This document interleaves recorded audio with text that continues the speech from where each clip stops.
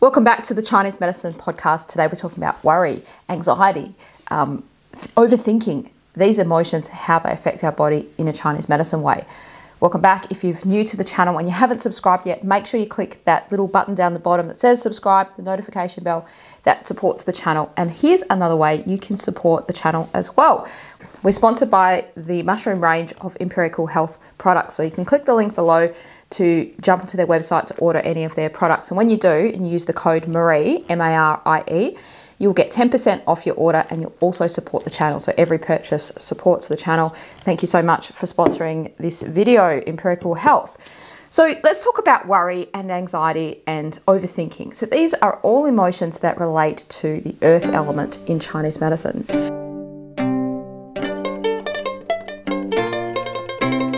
This video is part of a series that I've just recently started about emotions and Chinese medicine. So we started with joy, and that video was titled, Can You Have Too Much Joy? And it was all about the fire element and the different emotions associated with fire. Well, today we're talking about the next one in the cycle, which is earth.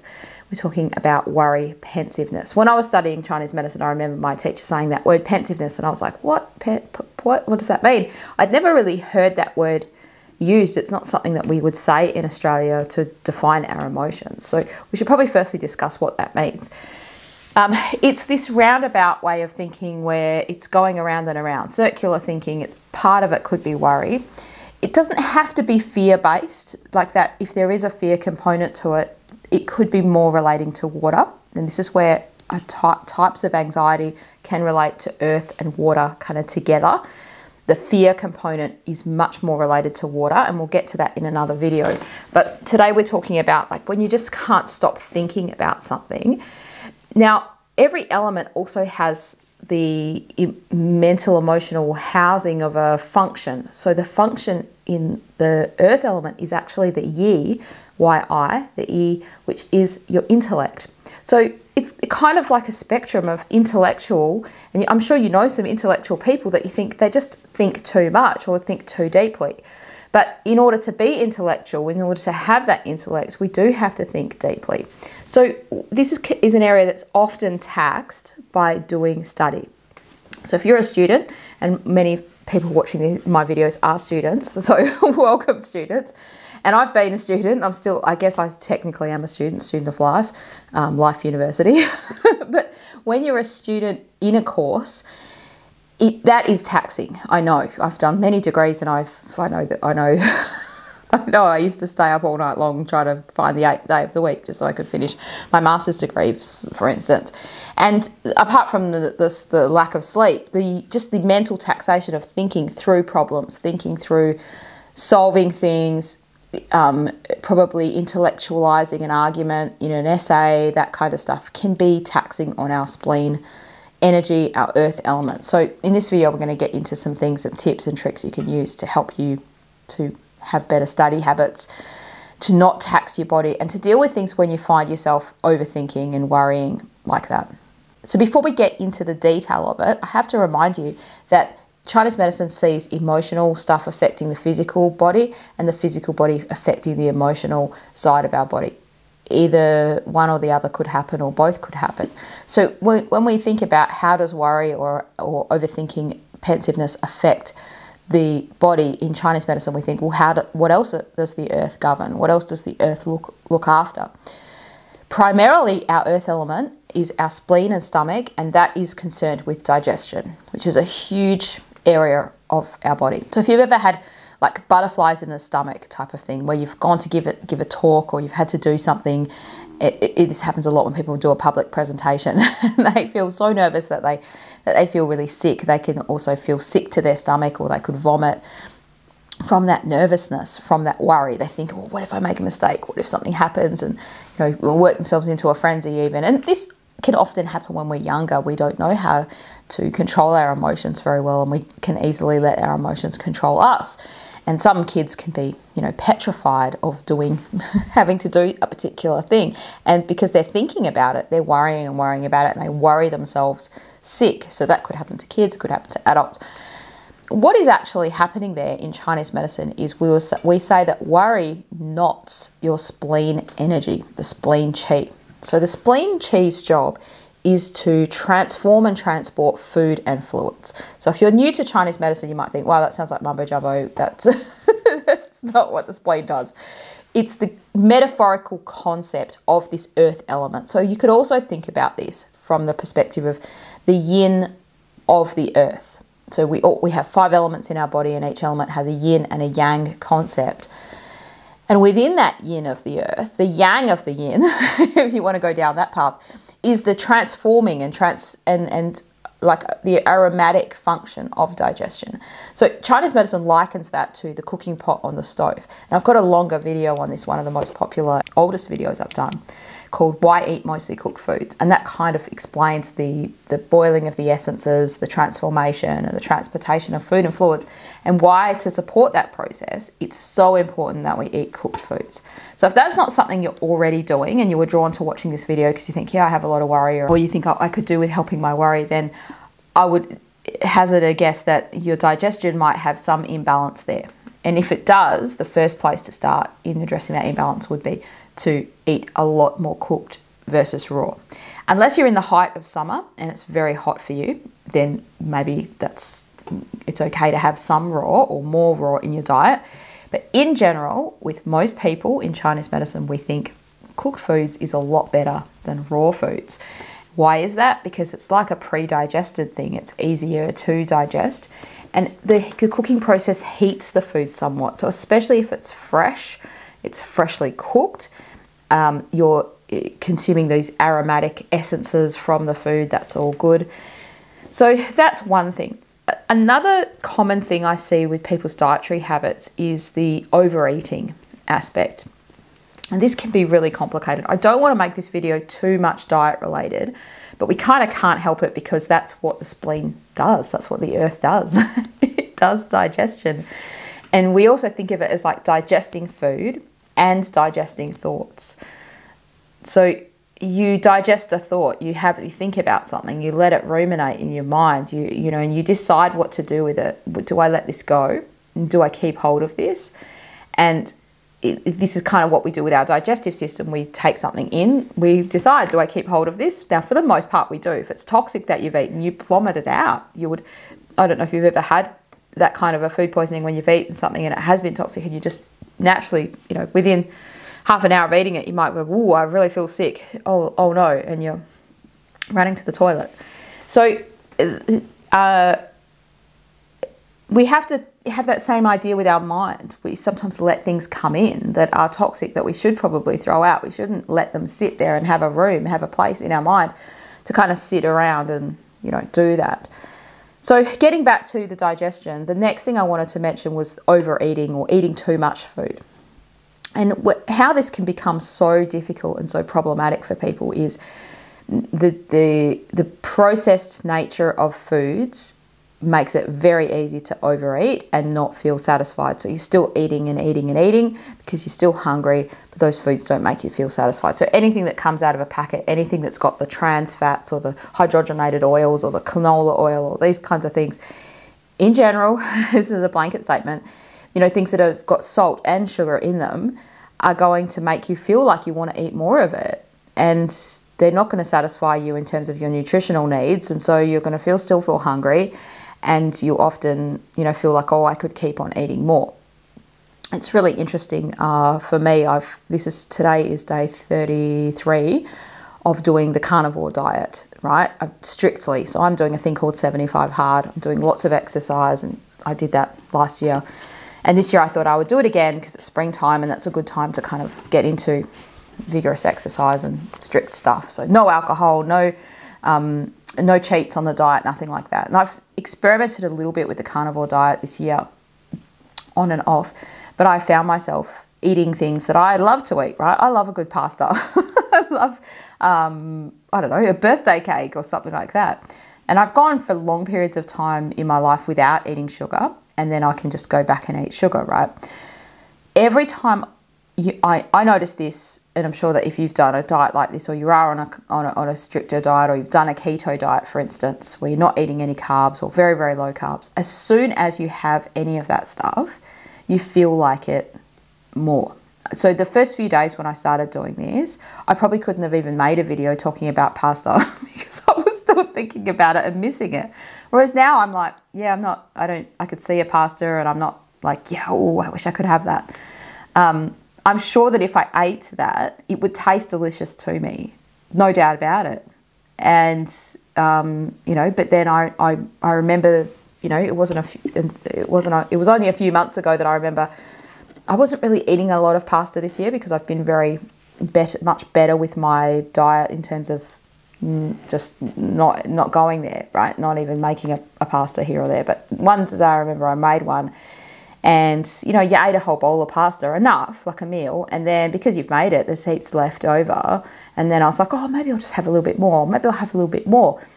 And next thing you know, you've eaten 2 bowls of pasta and you're still not really... You're still thinking, yeah, I could eat a bit more. So I feel like there's this criminal aspect to foods that's just part of society now, and it's very hard to get away from that. So I'm not suggesting anyone do the carnivore diet, but I have found that to be very helpful for myself. I don't give people individual advice on this channel, but for me, that has helped a huge amount of things in terms of, well, choice. There's no more choice. You know exactly what you're going to eat. But it's made my brain become much more clear, and I feel like I've got a lot more clarity. Now, there are other ways to get that clarity with your diet. You don't have to just be so strict and do that.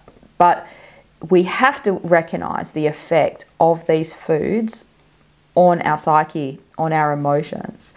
Sugar, for instance, is a big one. So the sweet flavor, like, overwhelms the spleen very easily. What does the sweet flavor do in a good way? It nourishes your body, right? So it provides instant energy.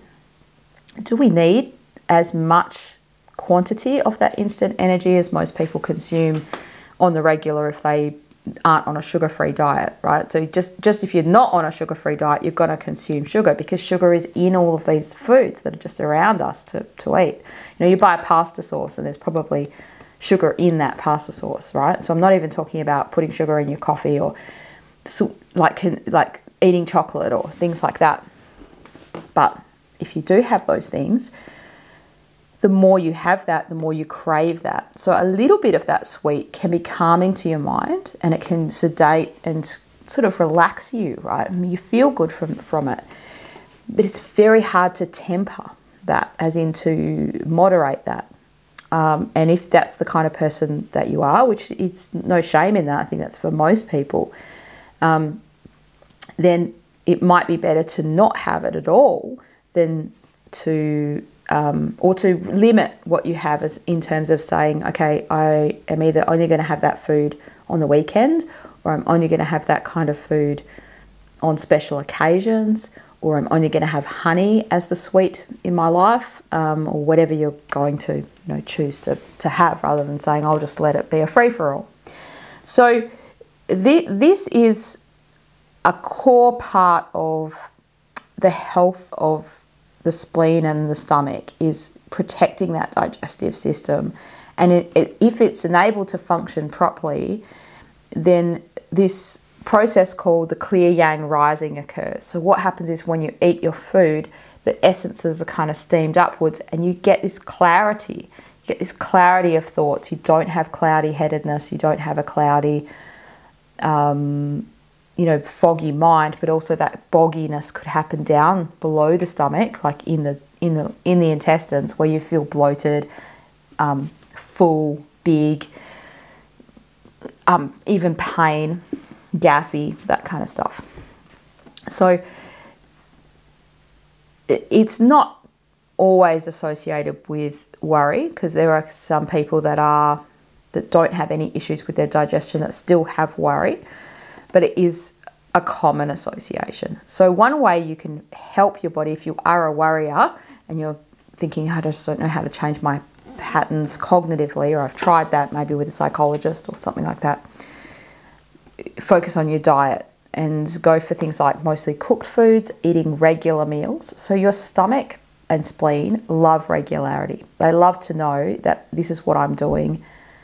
Now, whatever that may be, I wouldn't force anyone to do 3 meals a day for every person. Some people are better off with 2 meals a day or 1 meal a day even. But it has to be regular. That's the point. It has to be regular. It can't be like one day I have this, a few days I have that, or as regular as possible. It depends on what you are eating as to how regular you're going to need to eat, and what else you do in your life. You know, some people expend a huge amount of energy in their job, physical energy, and they probably need to have a massive breakfast or a big morning tea or something like that to be able to sustain the energy they need for the rest of the day. Whereas some people are better off almost fasting right up until lunchtime, and they might have better productivity on an empty stomach. So we can think about how that affects our emotions from an empty stomach with the earth element, because it's the stomach part of the earth, which is the place that receives the food. In Chinese medicine, we have this saying it likes to be full and empty, not grazing all day long. So it likes the idea of it's got to do its job and then have a rest, do its job and have a rest. And the point is it needs to have a rest. So when it's resting, it's empty. There's nothing in your stomach. It's not doing the job of digestion. And your body's always competing for this, for your mind, for your clarity of thoughts and digestion, because these two things are kind of existing at the same time is very difficult for it to do. And this is where you'll notice if you ever go to a conference and you have the speaking spot after lunch, they call that the graveyard shift, because people are sleepy, they're tired. If you've had a big lunch, you don't want to be sitting there and thinking straight after that. So we're thinking about the emotions of the earth element today, not just worry as in, okay, worry's not great for us, but what about the good aspects of, you know, the yi, the intellect, the good aspects that are housed, the emotional aspects that are housed by the earth. So when we think about the intellect, how could we have a better intellect? How could you harness that? How could you promote that? So there is benefit to having less in your tummy, less in your stomach, eating less, and having better productivity. Now, you can't eat less forever, otherwise you'll get hangry. You'll get very hungry, and you'll also disrupt this full and empty. You'll just be continuously empty, and you won't have the nourishment. So you have to have both, but it's not great to expect I'm going to eat food and keep on going at the same level. So you should allow that time to have your meal and enjoy that meal, and don't do things while you're having that meal. That's the next thing in digestion with Chinese medicine, is to think about, don't be doing other things while you're eating. So it's better even not to watch TV, but certainly not watching the news or something that's going to get you riled up, something that's going to get you really emotional, really charged, that kind of thing. Like, you want to eat your meal in peace.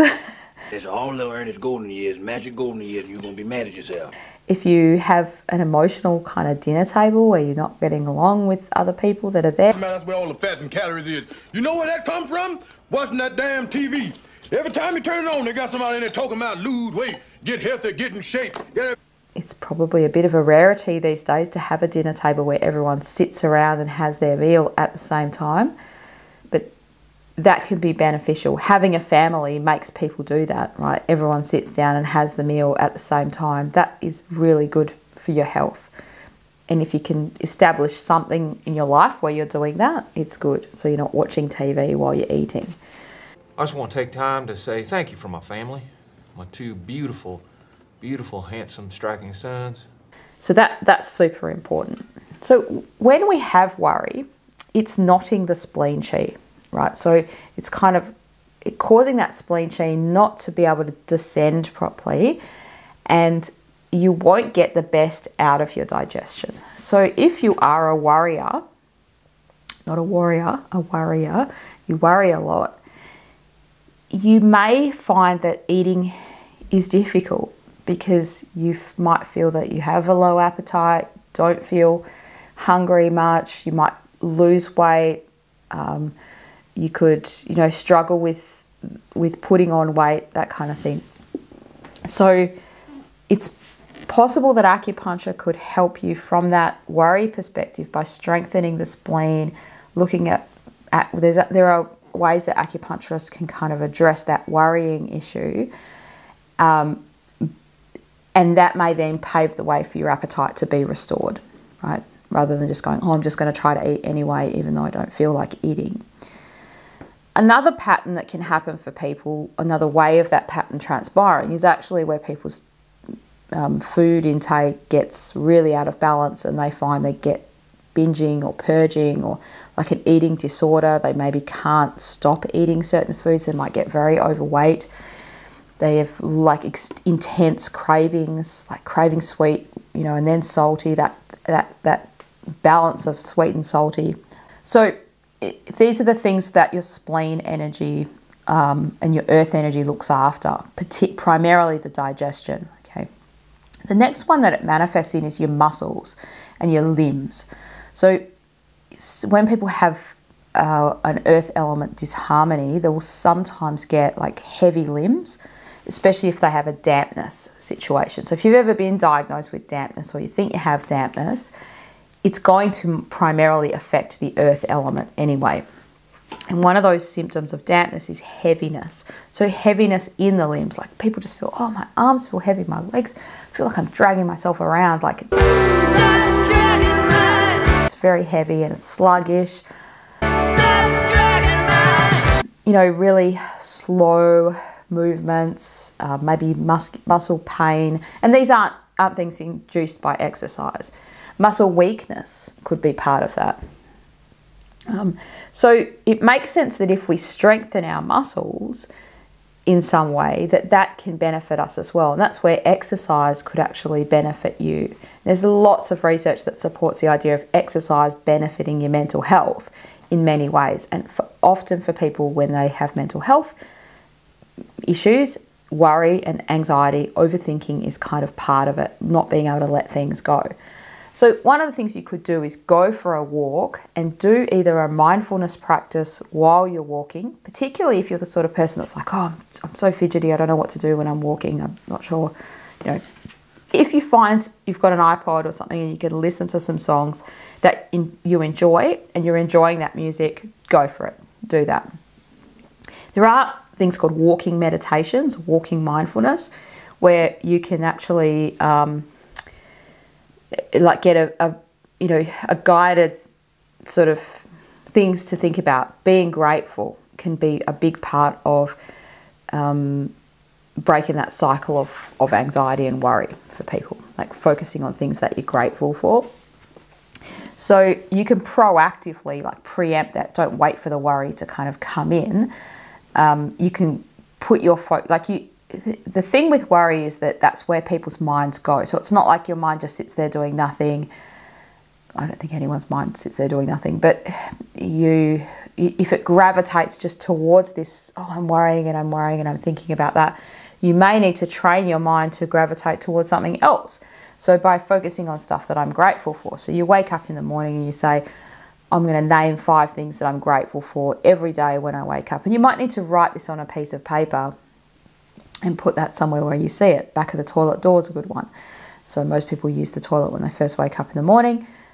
Maybe put it near the kettle if you make a coffee or a tea or something like that. So you go and you see that and you think, okay, I'm going to name 5 things I'm grateful. You know, I'm grateful I'm alive today. I'm grateful I'm awake. I'm grateful I had a good sleep.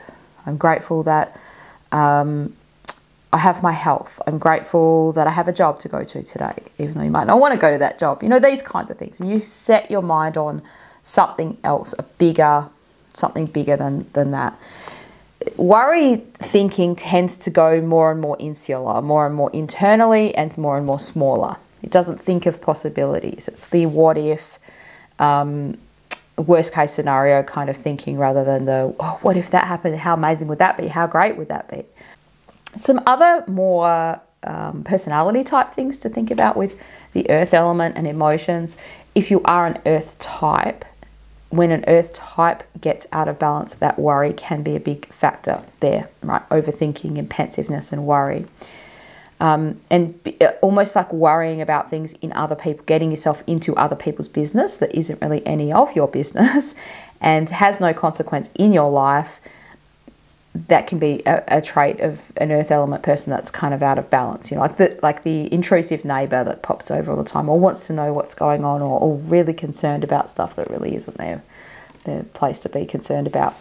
So what benefits an earth type in that way is friendship. So meaningful relationships, having someone to talk to is important. And that's important for everyone, but it's super important for people in that are that way inclined, because if they don't have that, it's quite hurtful to them. They don't have that outlet. They need that outlet. It's hard to just get friends when you've lost a friend and you have that place in your life, and it's good to do that. It's good to make that a priority. It's good to think that is important and make that something that you're aiming for in life even. So go and meet people, go and do something new, join a new gym, join a walking group in your community, join a community garden, anything that gets you out there to meet different people, to find, the more people you meet, the more chance you're going to have of making friends. Games nights and stuff like that, or even just igniting old friendships and think, yeah, you know what, the chances are the people that you call up are also lonely too and they could do with you sticking your beak in their business a little bit sometimes, right? So you obviously need a balance of those things. But what I'm getting at is don't neglect friendships, and the benefit of that social connection, that social relationship is really important. So for earth people, they kind of need that.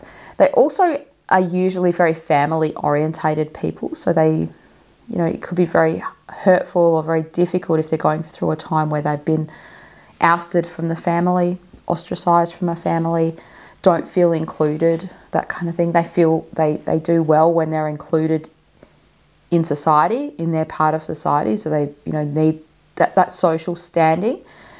Not so much a social status of like, oh, I need to be recognised for what my achievements are. That's not that. That's more of a wood trait.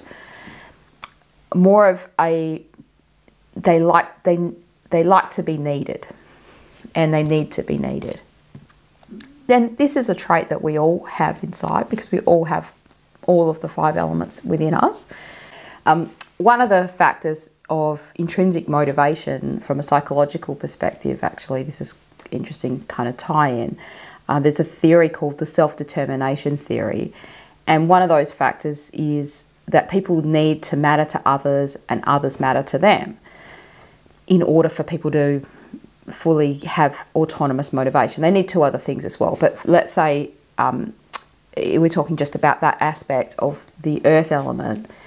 That is a very earth element thing, is mattering to other people and others matter to you. So how do you know if other people matter to you? Like, are you needed?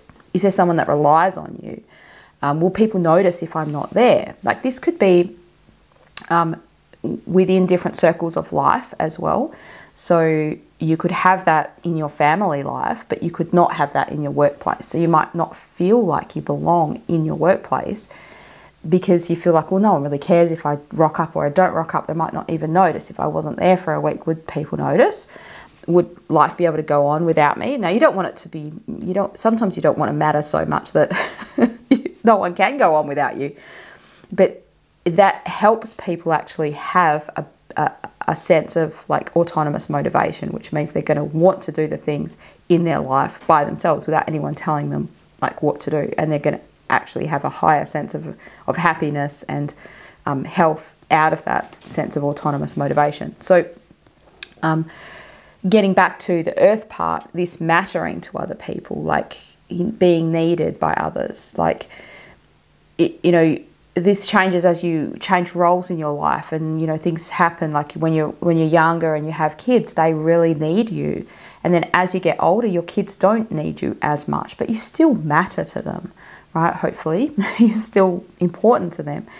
And not only are you needed by others, but you have other people in your life that matter to you.